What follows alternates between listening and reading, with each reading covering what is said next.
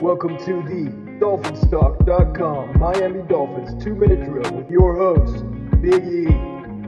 Everybody, fins up. So with Miami Dolphins training camp ramping up, we are now seeing the impact of the COVID disease throughout the NFL and at the Dolphins Davie headquarters. First, Malcolm Perry and Andrew Van Ginkel had tested positive for COVID in the past. However, they have both since tested negative. They've donated plasma to help other individuals battling the virus and are now back in training camp.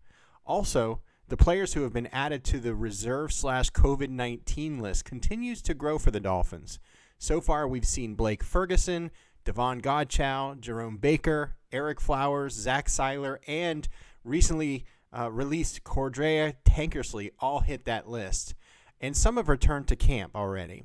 So as a reminder, a reserve COVID-19 designation does not necessarily mean that the player has tested positive for the disease, but it could mean that someone who they are in close contact with may have tested positive.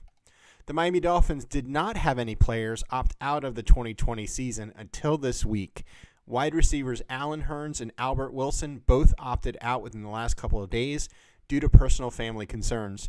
This leaves the wide receiver core depleted with Devontae Parker, healthy Preston Williams and Jakeem Grant, and Isaiah Ford being the only returning receivers for the team. Second-year player Gary Jennings and rookie Kirk Merritt will have the opportunities to fill the openings. And lastly, the Dolphins will be installing some cutting-edge cleaning technology over the next few weeks and months at their Davie location. The team will be retrofitting the facility with a series of UVC lights and filters that the company, Health Lighting, says can eliminate virtually all of the coronavirus in the environment.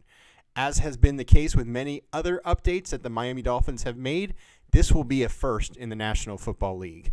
So don't forget to like, retweet, or subscribe to my YouTube channel. I appreciate you guys watching, everybody. Fins up.